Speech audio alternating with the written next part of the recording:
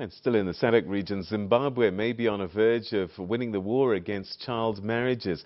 Recent statistics show that a significant reduction in new recorded cases for 2018. The number of girls married before 18 is now less than 30%. Zimbabwean President Emerson Mnangagwa attributes the drop to new laws as well as new educational and cultural facilities and programs. To commemorate World Population Day, he opened a new clinic and a youth center in Harare. Hopely informal settlement, home to more than 220,000 people. It is riddled with high levels of unemployment, crime and poverty.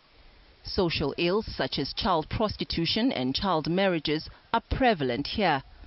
Here in Hopely, prostitution isn't good, because most probably young children at the age of 13, you find a girl at the beer halls.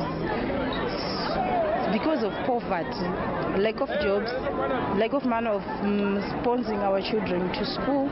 As a youth, I'm affected because if we go like in the other cities, like in the capital, in the town, if I'm looking for a job, if I go inside even a shop, I'm asking for a job, I say I'm looking for a job, and the manager of even the owner of the company says, where do you come from? If I say I stay in Hopely, they say, oh, many prostitutes come, they get out. We can't offer job from people who come from Hopely. Some are stealers and some are prostitutes. The Zimbabwean government and the United Nations Population Fund have stepped in to address some of these challenges. They've built a new clinic and youth center to support young people in Hopely.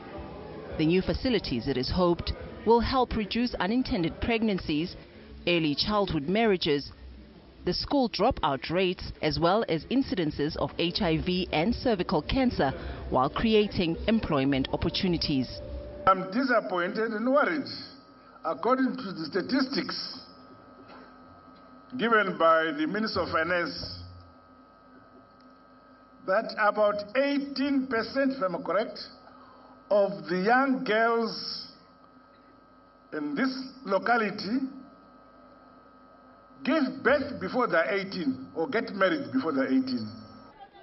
Despite recording a significant drop in new cases of early childhood marriages in 2018, the practice remains a major concern. The Zimbabwean leader believes that more efforts to empower the girl child, like offering free basic education, could help end the cycle.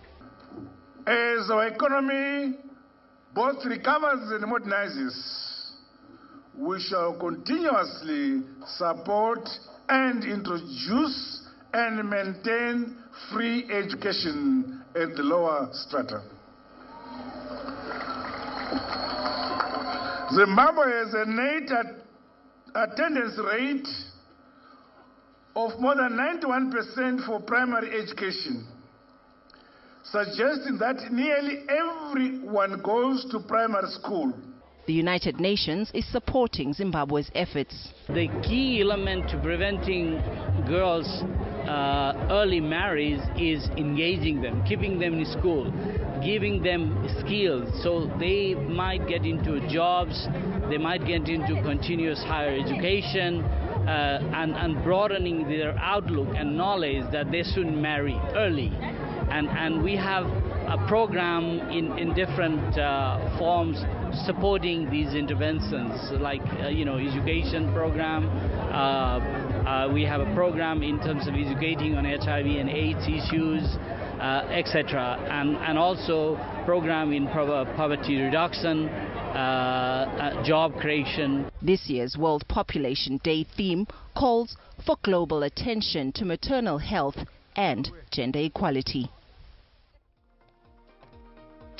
All right, so we're going to stop for